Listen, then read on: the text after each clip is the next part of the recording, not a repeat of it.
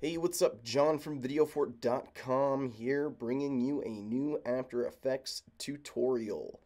Today, we are going to win the lottery. Yes, I'm going to teach you how to rig the lottery in your local state area. Now, this is against federal regulations, but sometimes we got to bend and break the rules a little bit. So let's go ahead and get started. We're going to go up to Composition, New, and we are going to create a composition that is 250 pixels by width and 125 pixels by height. Essentially, we want, if you guys want to scale this, we want the width to be twice the amount as the height. So, cool stuff.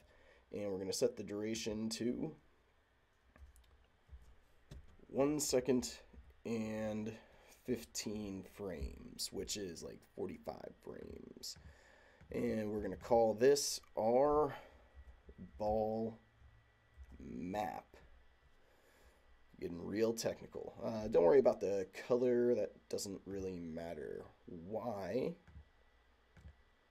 Because we're going to go to Layer, New, Solid, and do a white solid. And that don't really matter if you name that. That doesn't, not a big deal. And so we've got a white solid, and let's go ahead and bring up our text layer and make sure that your text is black. So I want a black text, and we're going to click on here. We bring this down to 45 pixels and type the number 1. Cool. And we can go through and change all the different fonts if we want to. Let's go ahead and find a good one here. Now, we're not really going to rig the lottery, if you didn't figure that out yet. We're just going to do a cool effect that is going to be lottery balls flying all over the screen, and from there you guys can kind of do whatever you want. And this isn't limited to only the lottery balls. That's just kind of the setup that I'm doing. So, enough of this. Let's just go with Helvetica. No, that's not very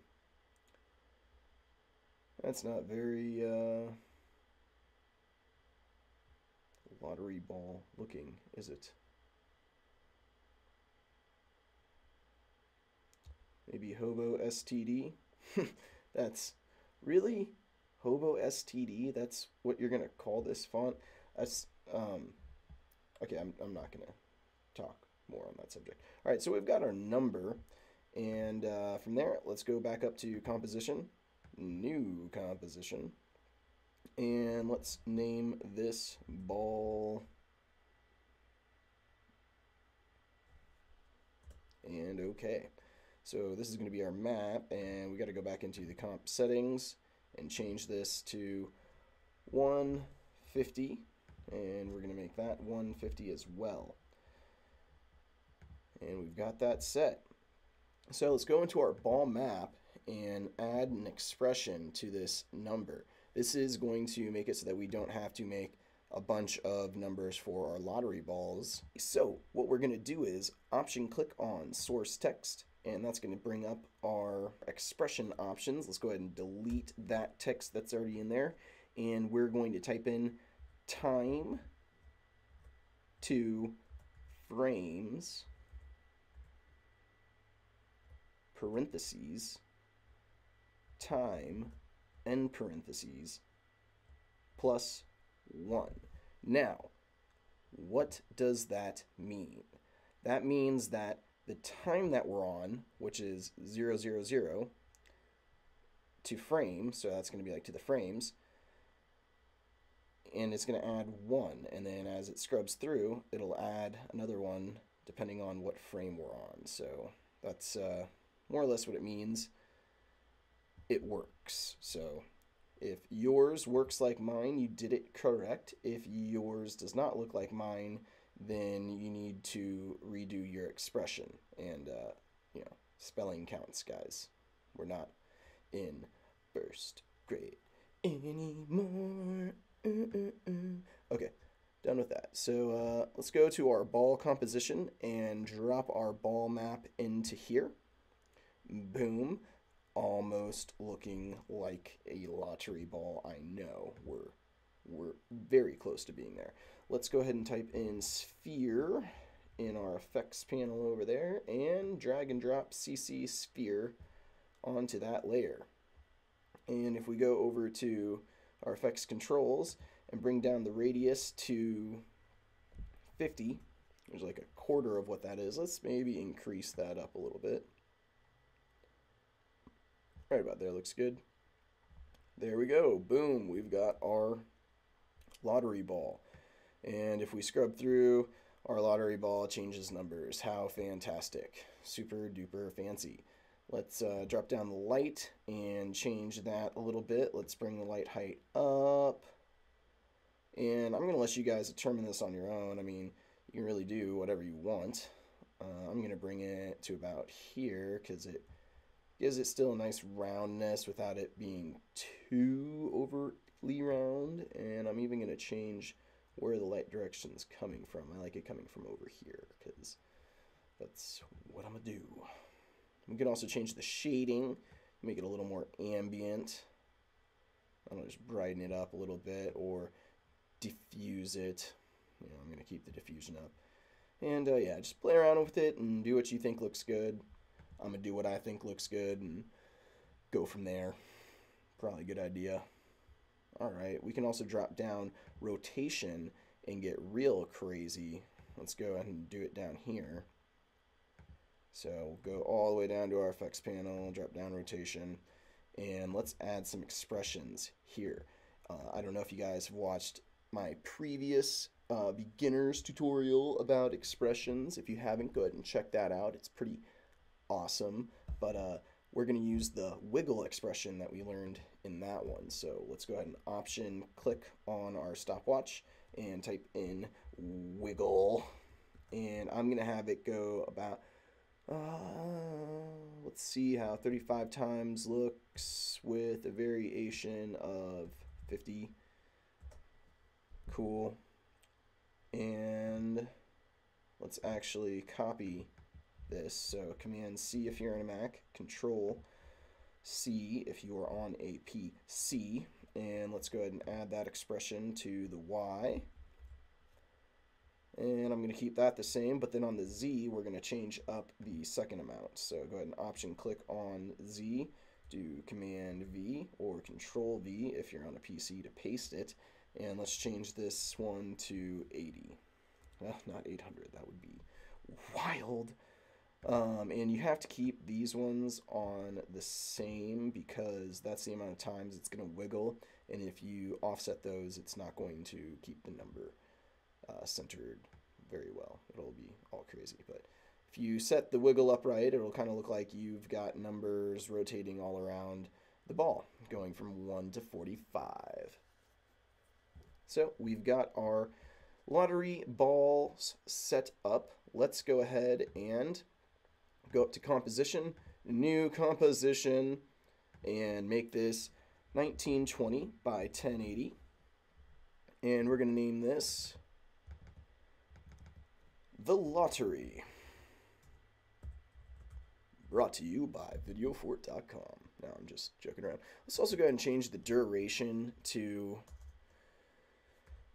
20 seconds. That'll give us a little extra space. Sweet. And say OK. From here, we're going to go up to Layer, New, Solid, and should have said this at the beginning, we need a plugin called Trapcode Particular. That's how we're going to get all these different lottery balls on there. So I'm going to call this Lotto Balls and say OK. And then I'm going to go over to our effects and presets and search for particular. Whoop, there it is. You know, that's a song. Whoop, there it is. Whoop. No, okay. Alright, so lottery balls, we've got that made. If we bring down our timeline, we can see all these spheres being born and cool stuff. So awesome. From here, let's go ahead and go down to the emitter, and we're going to bring our particles to 45. Sweet. And then we're going to move 45 frames ahead. So that's once it gets to 1:15. Let's just go ahead and type it in here. 1 second and 15 frames, that is. Okay. And we are going to keyframe that.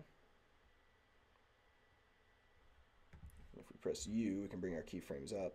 And this actually needs to be at the beginning. So I'll just set that at the beginning. And then we'll bring this down to 0. So we've got our 0 set up at the 1:15 mark. Then we're going to go to the beginning and make sure we have our 45 set up there. So our 45 set up there, and then we're going to highlight these, do a right click, and say toggle hold keyframes. So that'll keep it so that we have 45 of these guys in the space, and they're not going to be getting all cry on us. They'll be staying there. So okay, from there we need to set our emitter type to sphere. That's kind of a funny word. And go down to velocity, and we're going to crank that up to 250. And emitter sizes are going to change to 1000 on the X and 500 on the Y and Z. Sometimes if you sing while you're doing your After Effects, you'll actually create better effects.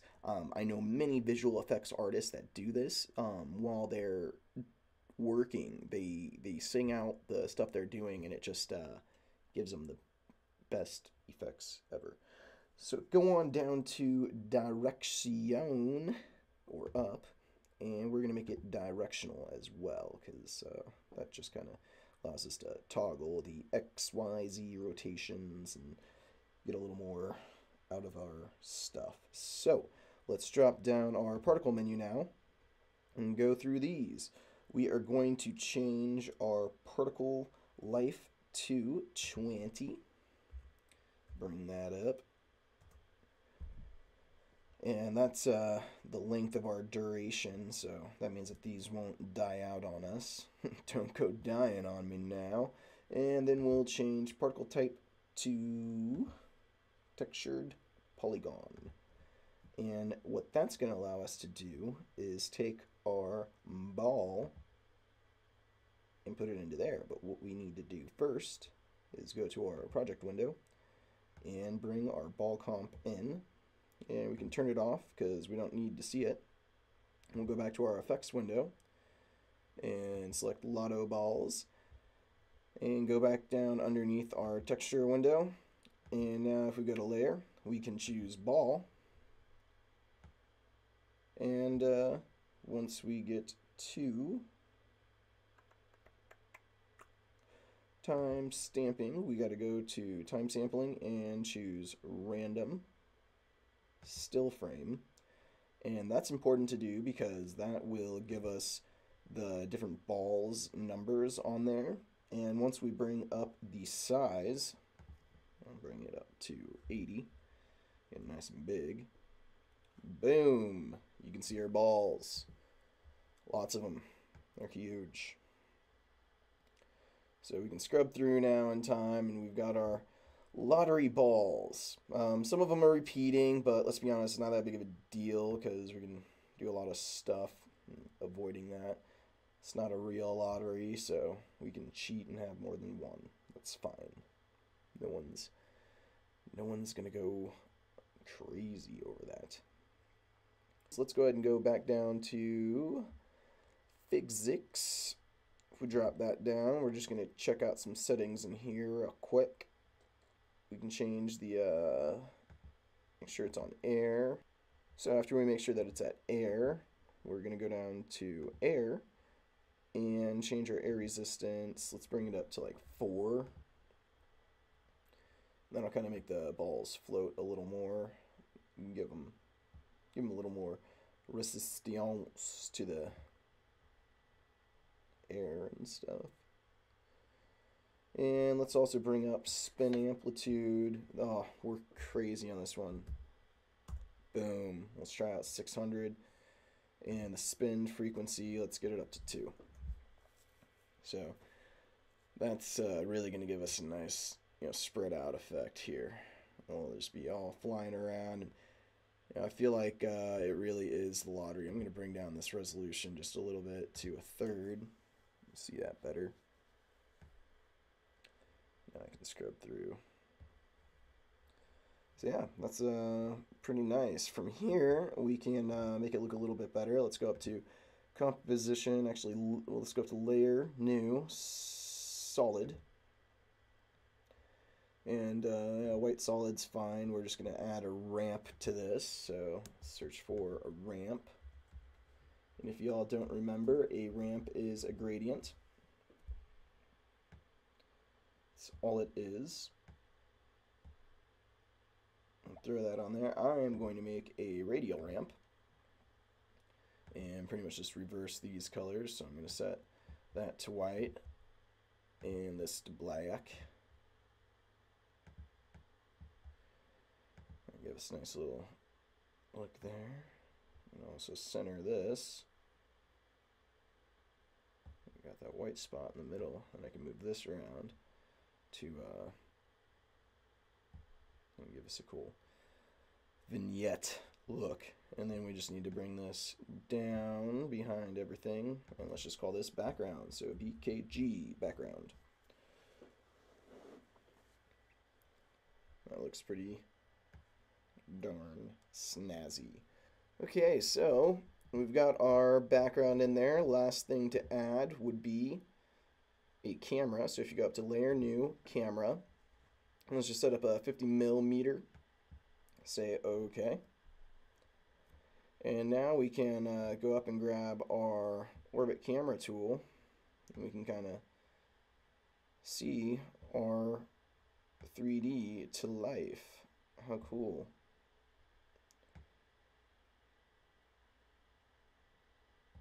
So maybe you will win the lottery, but only if you play. I am probably not going to be playing. So now if you want, you can animate your camera and make it fly through the balls, or maybe throw some text up on here and make it look cool. I'll go ahead and RAM preview this so you can see it in full effect.